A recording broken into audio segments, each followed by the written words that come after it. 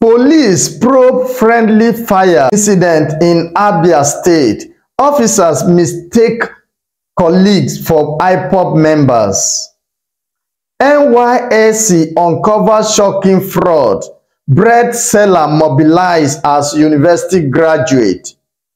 Billionaire philanthropist Dr. Adedeji Adeleke donates 1 billion naira to CNS Church in honor of late mother. Welcome to Akahi Update. My name is Joseph Iyaji. Intensive tutorial for students preparing for post-UTME, pre-degree, School of Nursing and JUPEP entrance exams is currently in progress at Akahi Tutors in Ile-Ife. Akahi Tutors is located at number 67 Oduduwa College Road off Sabo Junction in the heart of Ile-Ife. Should you are interested for enrollment and accommodation reservation, you can contact the management of Akahi Tutors on 08038644328. Thank you.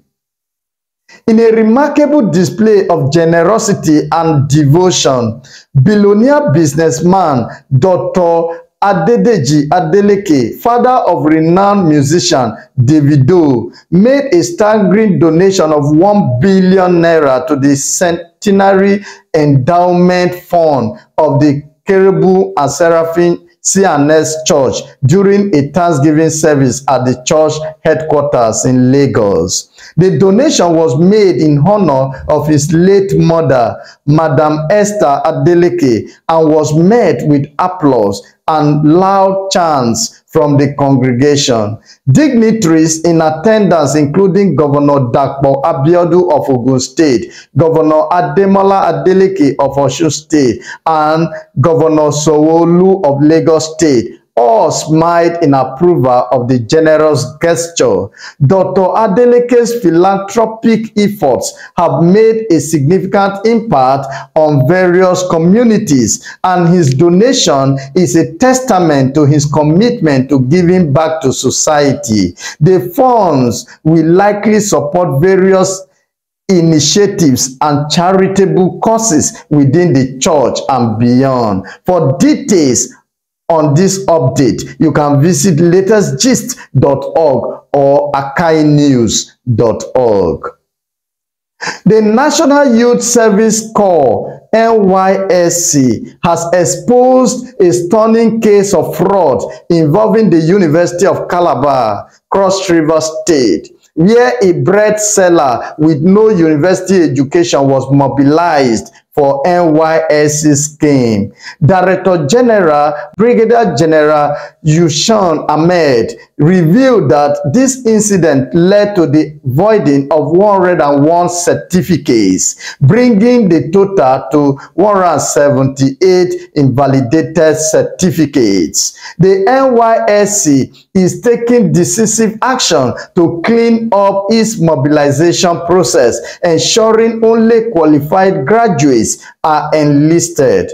Brigadier General Ahmed praised University of Calabar's Vice-Chancellor, Professor Florence Obi, for her integrity in reporting the issue, which involved unqualified individuals being mobilized as graduates from her institution. This collaboration highlights the NYSC commitment to transparency and accountability. For details on this update, you can visit latestgist.org or akahinews.org.